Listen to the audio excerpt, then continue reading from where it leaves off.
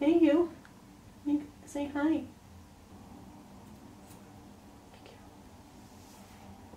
Hi.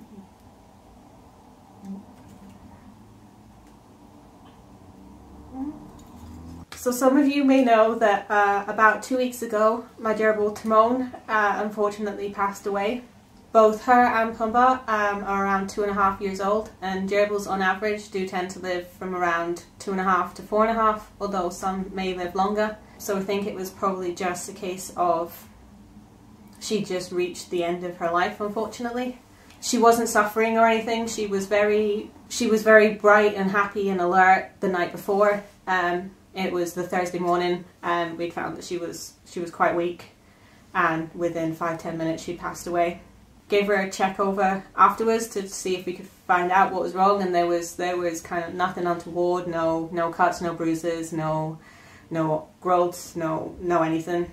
There was nothing that we could see that was visibly wrong with her. And since then we have taken Pumbaa to the vet just to get checked over because she's had some teeth issues and things like that, and spoken to the vet about it, and the vet thinks that it was probably just a gerbil coming to the end of their life, and we just happened to catch her right at the very end. So it's quite unfortunate and kind of unexpected. I was kind of hoping we might get to the longer end of that lifespan rather than the shorter. So we just got a bit unlucky. Hi. Are you okay? As you can see, Pumbaa is still doing fine. Aren't you? Huh? You all good? Yeah, she's been to see the vet, and the vet's checked her over and he's happy with how she's doing at the moment. Need more food? Okay, I'll give you food. Hi.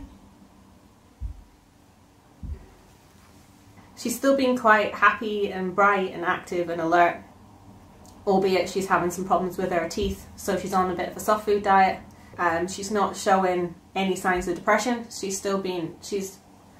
As far as I can tell, she's been coping pretty well. There's been no kind of obvious changes in her behaviour or her eating habits or anything like that. She's still kind of just the same as she was before. So I'm not too worried about her being by herself for the moment. So that's part of the reason why I think I'm at the moment not planning to try and rebond her, because she's doing quite well and because she's 2.5. And obviously she has been slowing down and showing some signs of aging as well the last few months, the same as Timon did. So I would rather just kind of try and keep her comfortable and happy and give her lots of enrichment and attention, rather than put her through the stress of a split tank method while she's happy and healthy and active. But if that situation ever changes and she starts showing signs of depression, like she stops eating or drinking and she starts becoming lethargic, then obviously I will get on and rebond her as soon as possible. So because Pumbaa has been showing similar signs of aging as Timon had, kind of around the same time, like they'd been kind of sleeping a little bit more and slowing down a little bit, and obviously they're sisters, so they're from the same litter, it just worries me that she may not have very long left. So I wouldn't want her to spend her last amount of time in a split tank. I would rather she kind of had just a full kind of enriching burrow and attention from us, as long as she's happy with it. And obviously whether or not she's happy with it is the #1 priority. If that changes at any point, rebonding will become an immediate priority. The way Pumbaa is coping with being alone is not necessarily the way every gerbil will cope with being alone. Some gerbils may, if they lose their partner, immediately kind of become very depressed, and they may struggle a lot more than others.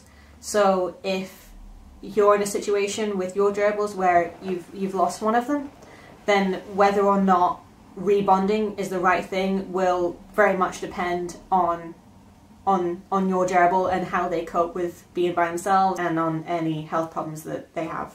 So since she's on her own, we're trying to put more focus on making sure she's got plenty of enrichment.